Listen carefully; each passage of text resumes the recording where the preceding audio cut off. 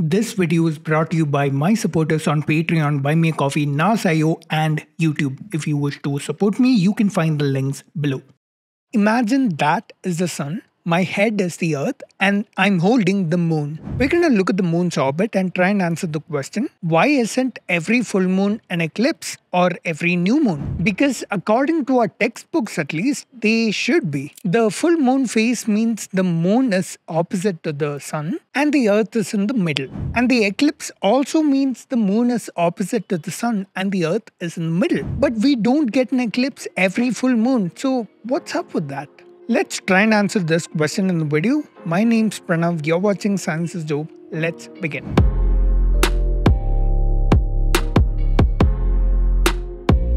I got inspired to make this video when I was filming this shot for the last video. I've got a full moon in the window here, and for anyone who thinks this was computer generated, this is the actual full moon, and if you don't believe me, I'll tell you exactly how I got it. But if you notice, this is the full moon and not the eclipse. Let's try and figure out why it's one and not the other. For this, we first have to understand what phases are. Like I said, moon, earth, sun. Let's see what phases are. As the moon goes around the earth, it goes through various phases. And the moon, like the earth, is half lit by the sun and half not. And always it's the side that's facing the sun that's lit up. But when we look at the moon from the earth, what part of the moon we see as lit up from the earth changes. Watch. Full moon, 3/4, half moon, crescent, new moon, crescent again, half moon, 3/4, and full moon. The moon is always half lit, but when seen from the earth, that half bright, half dark shape gives us all these phases. I've seen a misconception among students and even among some adults that the phases of the moon are caused by the earth's shadow falling on the moon. Not true, they're always caused by the angle of illumination of the moon by the sun. Two interesting things that I want to point out here. Do you notice this? Whenever there's a crescent moon, the crescent is always pointed towards the sun. So whenever you see a crescent moon at night, the crescent is always pointed towards the horizon. Because the sun is below the horizon. Duh, that's why it's night. Of course, this will also depend on what latitude you're at. If you're near the poles, like somewhere in Sweden, the crescent moon can be pointed like this, sideways. But remember that it'll be always pointed at the sun. So one thing that you'll never see is a crescent moon at night pointed upwards like this. So whenever you see a child drawing something like that, hey, you know that's not how the moon will look. What are you looking at? The sun's down there.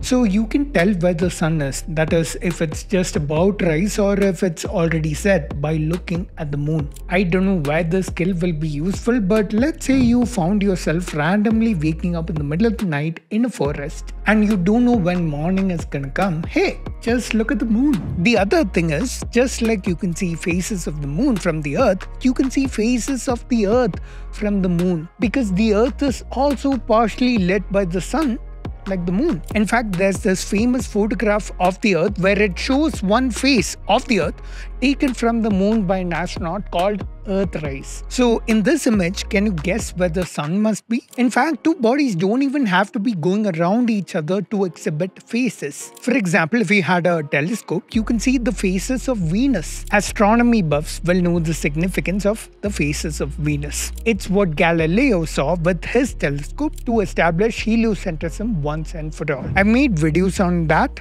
Go check it out if you're interested, links below. By the way, I didn't come up with this demo myself. I was inspired to do this by this video, link down below. You should check it out. Now, hypothetically, if you were in a spaceship and you flew to Jupiter, you might only see a phase of Jupiter depending on where the sun is. Phases are a property of every single body in the solar system because the sun is the only light source. Now, do you see this position where the moon is exactly opposite to the sun? This is the full moon. But because the moon is opposite to the sun, when the sun goes down the western horizon, the moon will be rising at the eastern horizon. All I had to do was find a south-facing road and travel down the road just after sunset to get the shot. Simple, right? But the question still remains. Why did I see no eclipse that night? See, if things were exactly the way I said they were, then the Earth should cast a shadow on the moon in this position, causing an eclipse. But that's not possible because the moon's orbit is a bit tilted. So what actually happens is this. The moon is actually gonna go like this, where it goes above and below the Earth when it's a full moon or a new moon. So it never actually falls within Earth's shadow when it's back here, and it doesn't block the sun when it's in front here. So how far above the Earth does it go? The plane is tilted about 5 degrees, and we know the distance to the moon, that's about 380,000 kilometers. Do some basic trigonometry and we see that the moon goes a maximum of 33,000 kilometers from the Earth's line at its highest point. The same at its lowest point also. So then if the moon is always above or below the Earth, how do solar and lunar eclipses occur?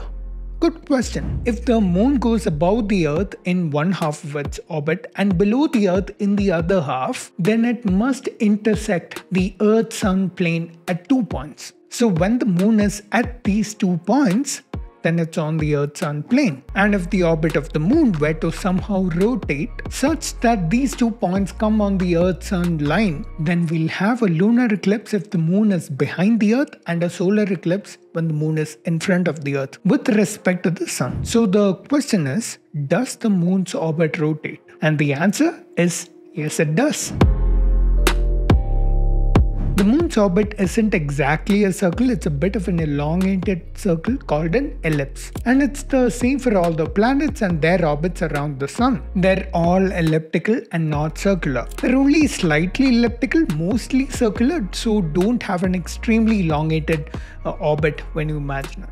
Only comets have such orbits, but that's for another video. The ellipse, unlike a circle which has only one point called the center, has 2 points, each called the focus. And the parent body, the planet or the star, is always at one of these focus points. If we look at the moon's orbit, you will see that it slowly rotates, and this is called the precession of the moon's orbit. And this happens because of slight gravitational disturbances on the moon because of the sun and the other planets. One full rotation of this orbit will take about 18 years. And this actually happens to every single body in the solar system. If you look at every single planet, you'll notice that there is a precession in its orbital motion. In fact, I've talked about this before, how Mercury's orbital precession was an anomaly that wasn't explained by Newton's gravitation model, and how Einstein's relativity model was able to finally explain it, and how classical physics turned into modern physics. And if you want to watch that, check out this video here. But coming back, because of the precession of the moon, along with the Earth's motion around the sun, what happens is that the nodes on the moon's orbit come on this Earth-Sun line. And when it does, that full moon, a lunar eclipse will occur, and that new moon, a solar eclipse will occur. And those eclipses can be seen from certain parts of the Earth. And it's also why solar and lunar eclipses come in pairs. Then why do lunar eclipses happen more often than solar eclipses? Because the lunar eclipse is caused by the Earth's shadow on the moon, and solar eclipses are caused by the moon's shadow on the Earth. And since the Earth's shadow is much bigger, it'll fall on the moon more easily than the moon shadow on Earth. And this makes the lunar eclipse more easily visible from most parts on the Earth. But the solar eclipse, you have to be exactly on moon shadow to see a total eclipse. In fact, every solar eclipse you can go online and see the path of the moon shadow and see if your region will be on that shadow, and you can see a total eclipse. This cycle of the moon, in fact, is one such, where the moon is at those 2 points on the new moon and the full moon. Now the full moon has already happened, but the new moon is happening on April 8th, and that is a solar eclipse. This solar eclipse will only be visible in North America, and since a lot of my audience is from the US, hey, you might not want to miss it. And that's it. The moon has to be on one of these 2 points for you to see an eclipse. And fun fact, if you're from India, these 2 points are called Rahu and Ketu in Indian astronomy. Rahu and Ketu are characters from Indian mythology who supposedly swallow the sun and the moon to give you eclipses.